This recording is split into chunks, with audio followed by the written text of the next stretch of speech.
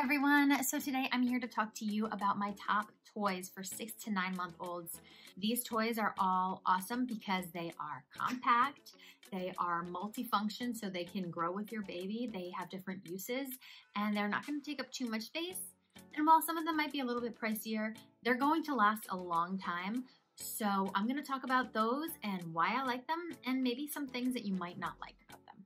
All right, let's go. My first favorite toy, you can use it actually from birth all the way up until about 9 months old or even older if your baby likes it. The Fisher-Price Deluxe Play Mat. It comes with a little piano. I'm sure you've probably seen it before. These are very popular and there's a reason they're so popular. They're pretty affordable and they grow with your baby. But we're gonna fast forward to how you can use them with your 6 to 9 month olds.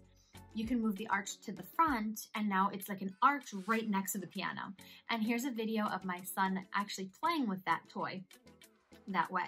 So when he's sitting, he actually has the arch with all those little fun toys, and he also has the piano that he can be playing or kicking or whatever he wants to do with it. Since it lights up, it's very interactive and engaging. So that's awesome. If your baby is not steady yet and sitting, no problem. Put something up behind them and just prop them up, like a boppy could work or a pillow. Just stay close and sit behind him, which is what I usually do.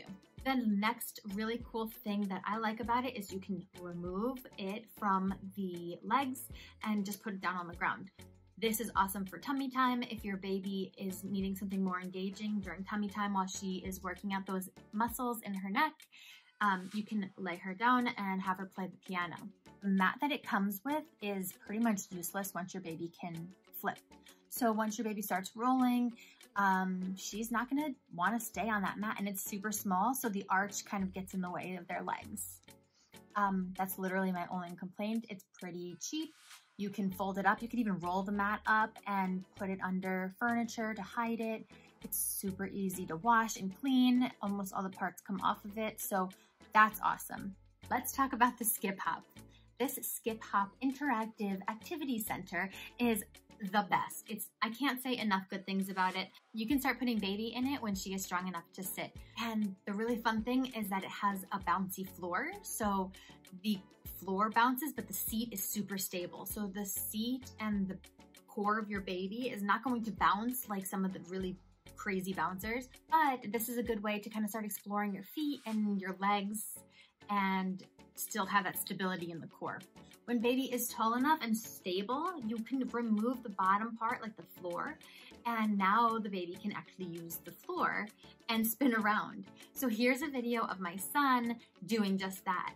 He is spinning around and exploring the different toys in the activity center.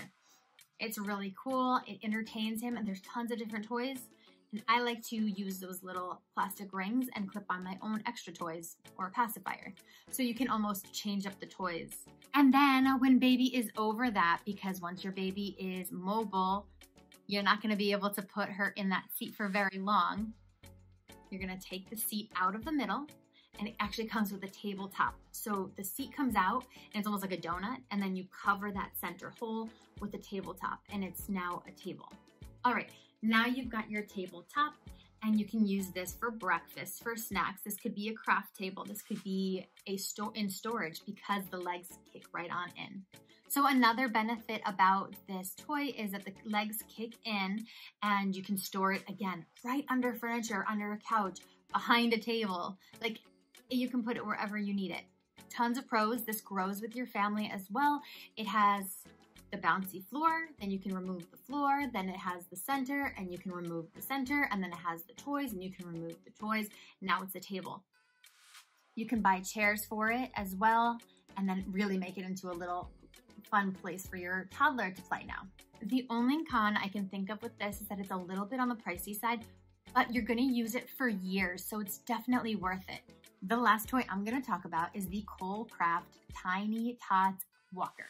You can put baby right in it, and then they can cruise around the house while you're cooking dinner. This is awesome because you can just hear them scooting around. It also has that little activity tray almost. It has like a little cup holder and a few different toys. It's removable, so they're easy to wash and clean. Once baby is walking, you can actually flip it to the second stage, which is a walker.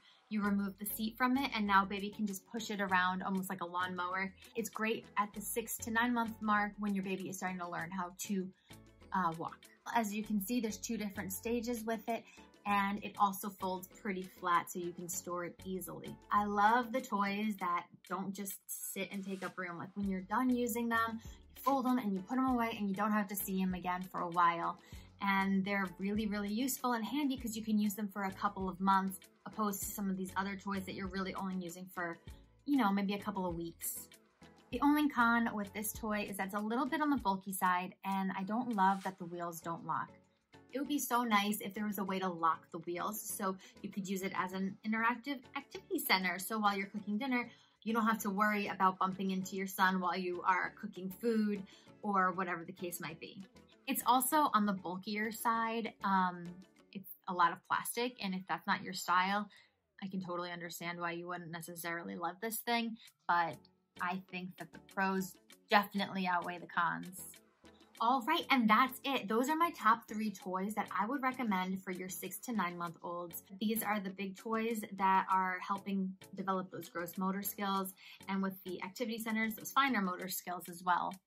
There's a lot of stuff going on during this age. There's a lot of brain development, and there's lots of activities you can do to help engage your 6 to 9 month old.